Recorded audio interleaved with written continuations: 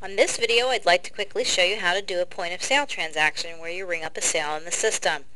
You can pull up point of sale on top of whatever you happen to be working on within the software, as you can with any other feature within the program. You can have multiple screens open at the same time, which is a wonderful feature of the software. This way you don't have to remember whose account you were just working on or what you were doing. So if I had point of sale minimized on the bottom of my screen, which I can have that running all the time, I would simply just pull it up on top of what I'm doing. I could be entering items and just pull it up. So I don't have it open at this time, so I'm going to go ahead and click on point of sale to do a sale. Now this screen can take up your entire monitor, so it's very, very large and very easy to read. We have also made the posting modes very easy to read. We have three modes here. We have easy, which is based on what the item is selling for, or if you have actually told it to be marked down after a certain period of time, it knows that based on scanning it or entering the consignor number and item number from the ticket.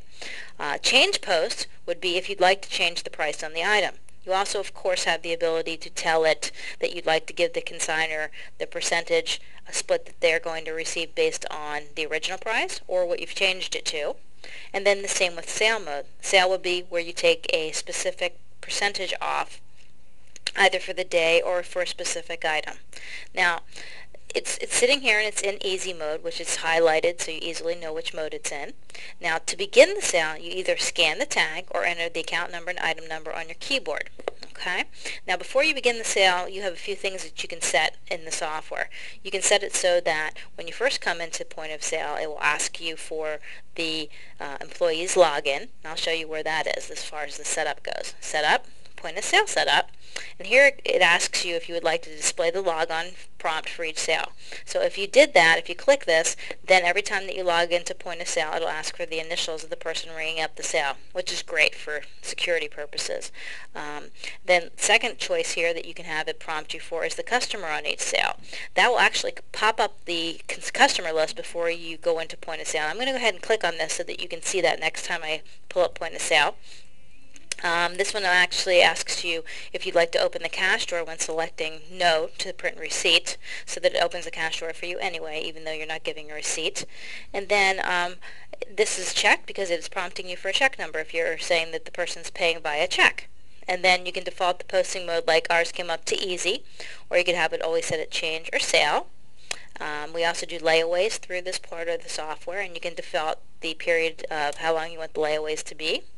That's the next sale that's available in the system.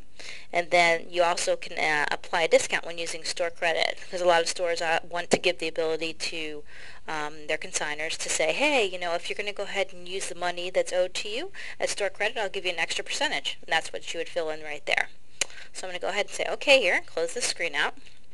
Now if I did want to select who the customer was before I begin the sale, it will track their purchases. So if I want to select the customer, I can do it manually if I didn't have the list pop up automatically. I'm going to click on select customer. I'm going to say it's Linda Tavani that's in here buying now. So I'm going to hit T for Tavani because I have this in last name order. Let's go right down to Linda Tavani. I'm going to click on OK. And it's now showing that the customer is number 11, Linda Tavani, and she's actually owed $2.25 through today. So I may use this towards her purchase. Okay? So now at this point I am ready to go ahead and scan my ticket with the barcode reader, or I can actually, of course, manually enter it, just like any retail or grocery store would. So at this point I'm looking at my ticket, and let's pretend it's the person that we just put inventory in on, count number 565.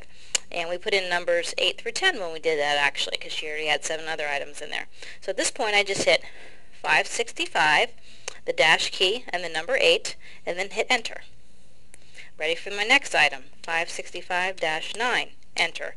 Now if I had a scanner, I'd just be scanning item after item. And then there was one other item, 565-10. Enter. Okay, now I have entered 3 items. It nicely shows me how many I have put in, so I don't lose my count.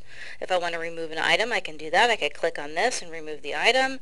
Or same with removing payments. Very simple. The other really wonderful thing is if I wanted to put this entire transaction on a MasterCard, rather than having your employees have to physically type in how much it was owed, I can just click on MasterCard like I'm going to do, and it fills in the amount for me.